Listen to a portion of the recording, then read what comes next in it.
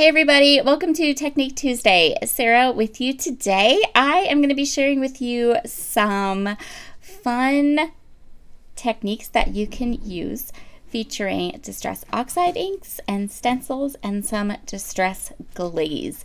If you've never used Distress glaze before or you're not quite sure what to do with it, this is the video for you. I have two colors of Distress Oxide ink here. One is Antique Linen and one is Speckled Egg. So I'm going to put the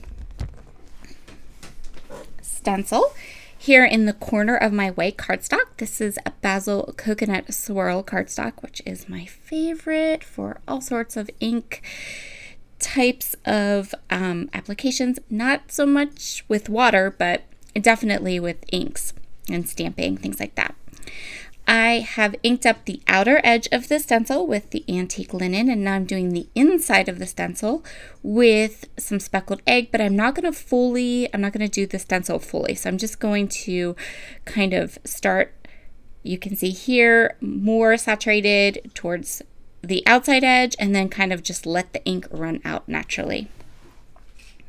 Once I have each corner done, I'm then going to go ahead and I have a piece of printer paper there that is folded, and I'm going to just go ahead right away and cover my corner with the embossing glaze. This is the embossing glaze Speckled Egg. This is going to create a beautiful, gorgeous border for my page today. So I'm just going to cover the corner with the embossing glaze, flick off what is unused, put the embossing glaze away before it goes all over my desk, and then I'm going to hit my corner with the heat tool. I am going to repeat all those steps you just saw on all four corners of my white cardstock. Some tips if you want to give this a try at your house, just make sure that you do this one corner at a time. Distress Oxide ink dries slower, so it will catch on to the embossing glaze and it will hold it.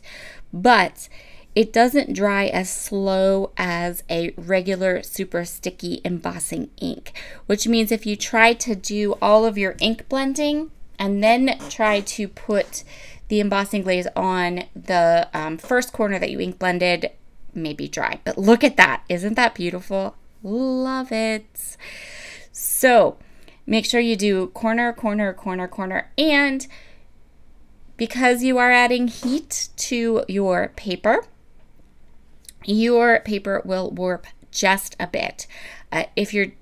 Be very careful when you apply the heat. Apply it to the front, apply it to the back, flip between the two. Let your heat gun sit and get nice and hot before you bring it over to the paper. These will lessen the warping and help to make sure that you don't burn your paper or that you don't warp your paper too much by adding that heat. So I've just taken my stencil, I've put it into the bottom of my bottom corner, and I'm going to do exactly the same steps. Antique Linen around the outside edge, and then I'm going to take another blending brush. I'm going to saturate it and really load it up with the Speckled Egg. I'm going to put the Speckled Egg in the center of the stencil and then let the ink naturally fade out into the middle of my page. This is a handmade paper, which means every corner is not going to look exactly the same. Don't fret about it. It doesn't have to be perfect.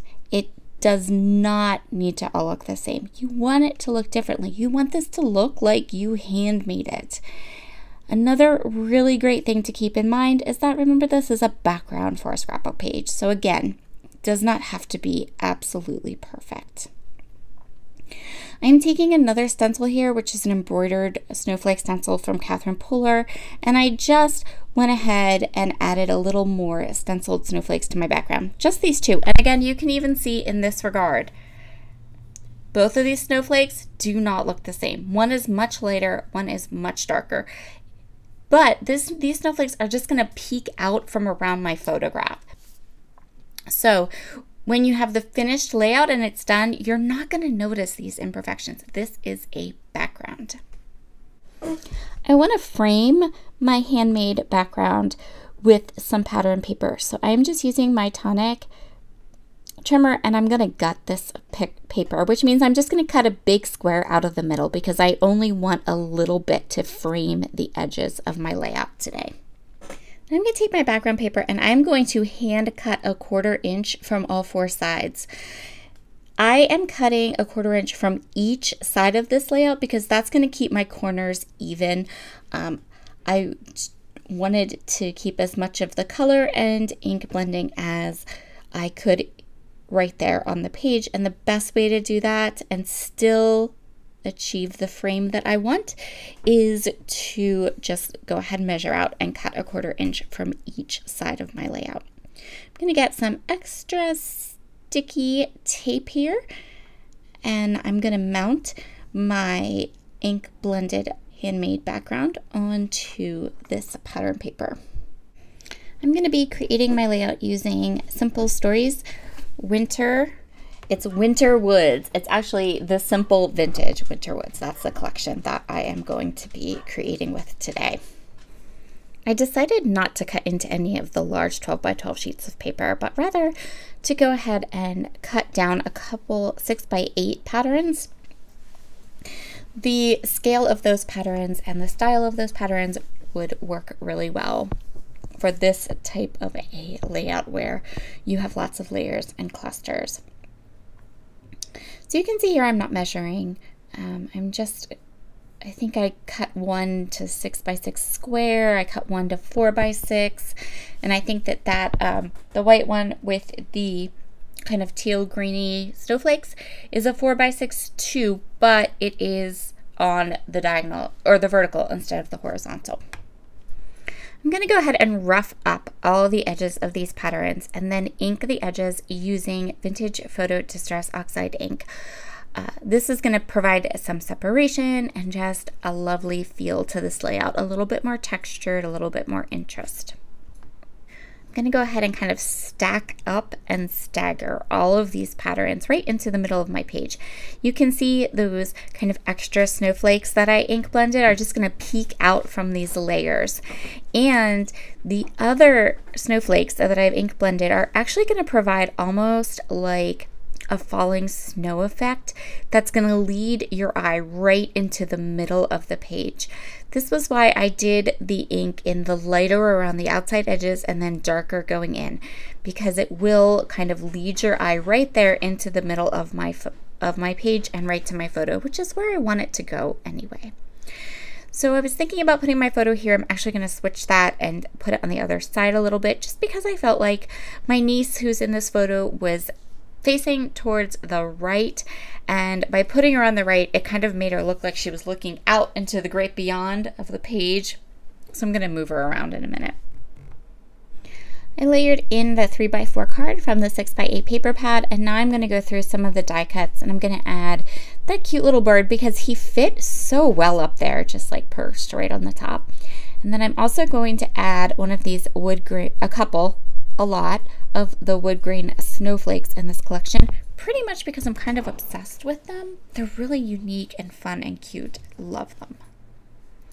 I'm going to use some of these foam stickers to create my title. So I'm going to use 2. I'm going to use the icy one and the cold one. And so that's going to act as my title, Icy Cold. I loved how they kind of fit in together well. They don't look like they're two separate foam stickers, because the Y kind of just goes down and accents the cold. It worked out really well. Next, I'm going to go ahead and grab a couple of the hearts from the 12 by 12 sticker sheet, and I pop those up on some foam tape for some extra dimension on my page. I'm going to add some of the brads to this page. So these adhesive brads from Simple Stories are kind of like a new favorite of mine. I had never ordered them before or played with them before. I wasn't a big brad person when brads were really popular, but I decided to try this pack, and I tried a couple other packs, or they came with a cherry box, and I kind of discovered them, I guess. Absolutely love them now. And so I just added 3. Next, I'm going to go through the sticker book, and I'm going to add a whole bunch of these cute little phrase stickers. So phrase stickers are something that always trip me up. They're something that I have to make myself use. I love them. I purchase them, and then I forget about them. And then I use all the product, and I end up with all the free stickers still left over. I would love to know if any of you have the same problem with a product. Do you have a product that you really like and enjoy and love in theory, but then when you go to a scrapbook, you tend to not use them, and they seem to just kind of build up in your stash? That's kind of what happens to me and tiny free stickers. So when I flipped through the sticker book and I saw the phrase stickers, I knew right away we needed to use bunches of them on this page, as many as fit with our story and the photo. I'm also going to add some more wood grain snowflakes because these are wonderful, and I can add snowflakes to wintry pages all day long. So I'm just going to kind of cut them in half, tuck them in here and there. Can I just say how proud I am of myself for using all those phrase stickers? That worked out awesome. Thank you so much for joining me today. I hope you will give this technique a try. It is fun, and look at the results. I love how this page turned out with those beautiful snowflakes in the background. Have a wonderful day, everybody, and thank you so much for joining us here at A Cherry on Top's YouTube channel for Technique Tuesday. Bye!